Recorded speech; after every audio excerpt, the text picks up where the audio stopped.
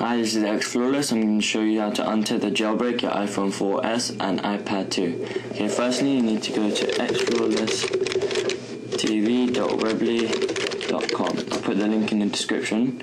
Go to jailbreaking, scroll down, and click on Untethered iOS 5.0.1 for the iPhone 4S and iPad2.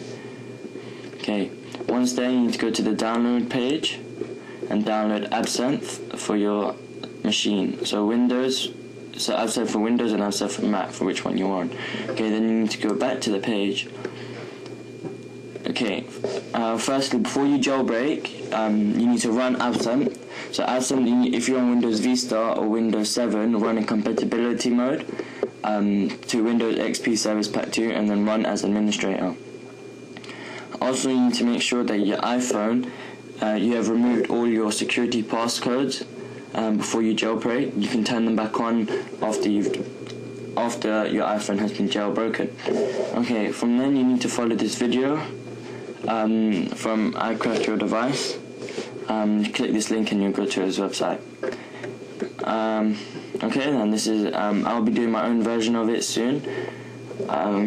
Yeah, please comment, rate, subscribe. If you need any help, comment section below. Alright, thank you.